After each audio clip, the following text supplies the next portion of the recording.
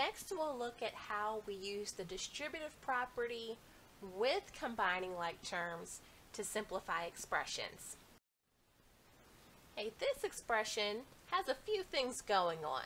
We have 7 being multiplied by a minus 4 in parentheses, and then as a separate term we have plus 3a. So where do we begin? Well, when we're simplifying expressions, to know where to start, we think of the order of operations, which tell us to first simplify what's inside parentheses. Well, here we have a minus 4. That can't be simplified any more than it already is. A and 4 are not like terms, so we can't combine them. So let's move on to the next step. Exponents. Well, there are no exponents in this expression, so we can keep going. Next, we move on to multiplication and division. We do have some multiplication here. We have 7 next to a set of parentheses. So that means the 7 is being multiplied by what's inside the parentheses. We also have some multiplication with the 3a. It shows that 3 is being multiplied by a.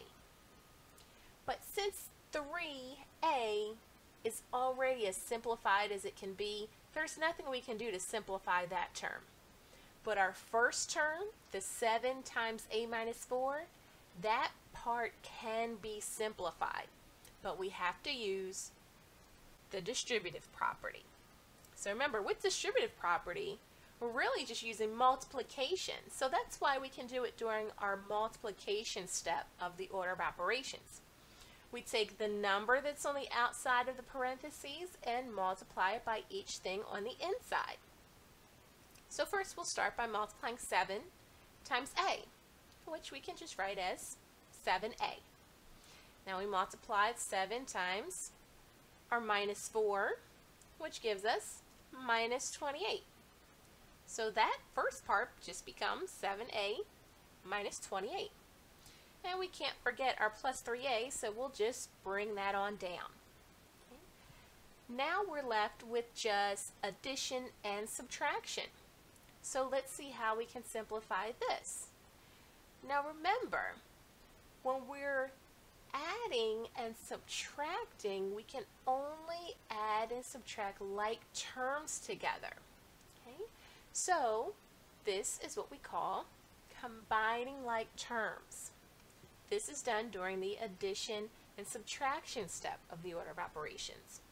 Let's see what like terms we have here. We have a 7a and a plus 3a. They're like terms because they have the same variable, the a. So all we have to do is add 7a and 3a together. Well, that gives us 10a. And then we bring down the minus 28. There's nothing else to combine that with, so it just stays as it is. So our final answer is 10a minus 28. So look at what we just did. We took that whole big long expression that we started with, and just by using distributive property and combining like terms, we simplified it to just 10a minus 28. Here's another example. This time we have 8b and then minus 6 times b plus 5 in parentheses. Just like before, we can't start with simplifying what's inside the parentheses because b plus 5 can't be simplified any more than it is. We can't add those together. So we're going to have to rely on our distributive property and combining like terms to help us simplify it.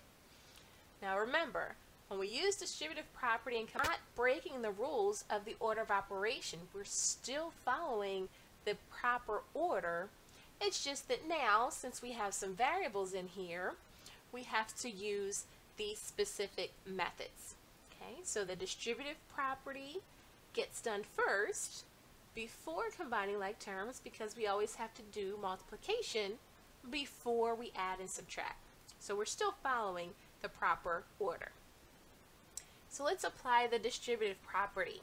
So we have a 6 in front of or to the left of the b plus 5 in parentheses. But we also have a subtraction sign to the left of the 6. Remember, you always keep the sign that's to the left of the number or variable with it. That's the only way you'll remember if you need to treat it as a positive or negative. So since we have a subtraction sign with the 6, we treat it as a negative 6. So we're going to multiply that negative 6 times b, which becomes negative 6b. You just smush them together. And then we have negative 6 times a positive 5. Negative 6 times positive 5 gives us negative 30. Okay, so remember those rules with integers. Multiplying a negative times a positive gives us a negative. So we have a negative 30. So far, that part of our expression simplifies to negative 6b minus 30. Now don't forget, we have that 8b that's in the front there. So let's bring that on down. Okay. So now we just have subtraction left to simplify. And that we can do by combining like terms. Okay. We have two terms that have the variable b, 8b and minus 6b. If you have 8 of b and take away 6 of those, we're left with 2 of b, so 2b. And then we just bring down our minus 30 because there was nothing else left to combine it with. Okay? So all of that simplifies to just 2b minus 30. Okay? So very, very important to remember when you see subtraction or negative signs. Slow down and take your time.